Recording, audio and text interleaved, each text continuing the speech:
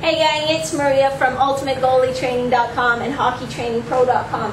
And I've had a few emails about this, and I've also seen a few questions on some of the forums that I contribute to, asking about hip impingement in goaltenders. And this is a real issue.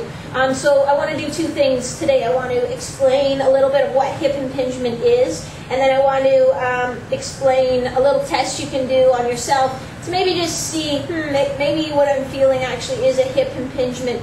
Sometimes they get confused for like ab strains or sports hernias, or some people just think, that's weird, I have recurring pain in the front of my hip. Strange, and on they go. So it's a pretty serious thing that you definitely don't want to take lightly. So here, I want to explain a couple of things. There are two types of, well, there are more than two, but the two main ones are a pincer type of hip impingement and a cam type of hip impingement. So this, I'm not an artist, really. This is my grade 4 level drawing of the hip socket. Basically, this is your pelvis, this is the socket, and this is your femur. So it's a ball and socket joint like that, which is why we have all the mobility that we have in our hip. With a cam impingement, the bone here on the femur or on the ball part is kind of built up a little bit more. So not the ball is perfectly round in everybody, and everybody doesn't have a perfectly formed socket. So in a cam impingement, this is a little bit thicker on the bone, so you can see as you try to lift your thigh, the socket is going to bang into this thickening on the bone, and that's going to cause some pain.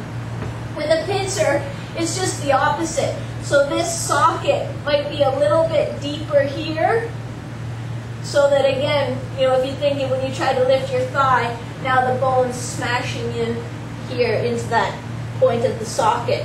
So it is a bony issue. It's not something you can stretch away.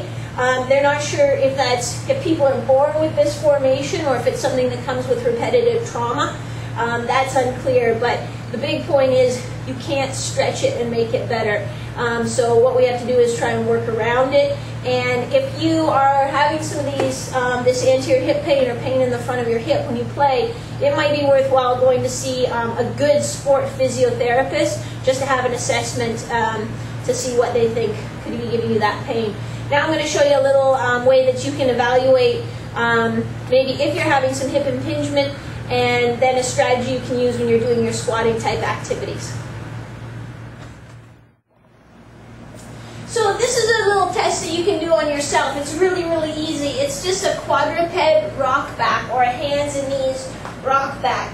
So I'm going to have my toes on the floor, hands and knees, and a good flat back or neutral back position.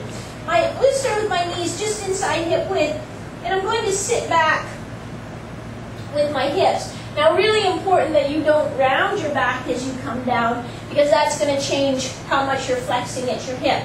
So I want to keep this neutral. The only movement is coming from my hip joint. There. And you will probably feel one of two things. I feel a little gentle stretch in my glutes, but if you feel a little pinch or tightness in the front of your hip, if that's what's restricting this movement, then that's not a muscle tightness. That's something kind of impinging.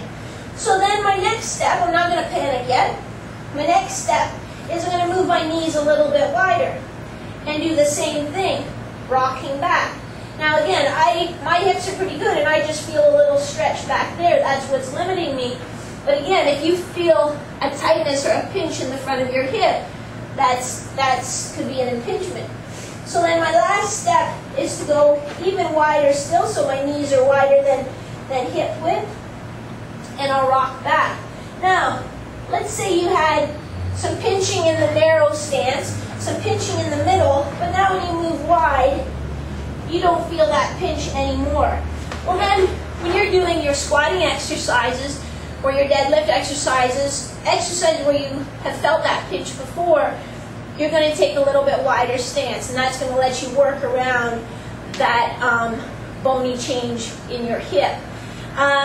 Let's say you tried all those patterns, and really, you're okay until you get to about here. But once you try to go below there, then you're starting to feel that pinch again. Well, then that tells you that when you do your squatting exercises, you're going to have to just come down to right above where you start to feel that pinch. Do not try to jam through it or work through it. When you're squatting, the muscles that are being lengthened are in the back side, not the front side, so you shouldn't feel pinching in the front of your hip as you do those. So that explains a little bit about hip impingement is. Femoroacetabular impingement is what it's called. Or, explains a little bit of a self-evaluation that you can do and some ways that you can modify your exercises. So I hope that helps, but don't take it lightly, gang. Get it checked out.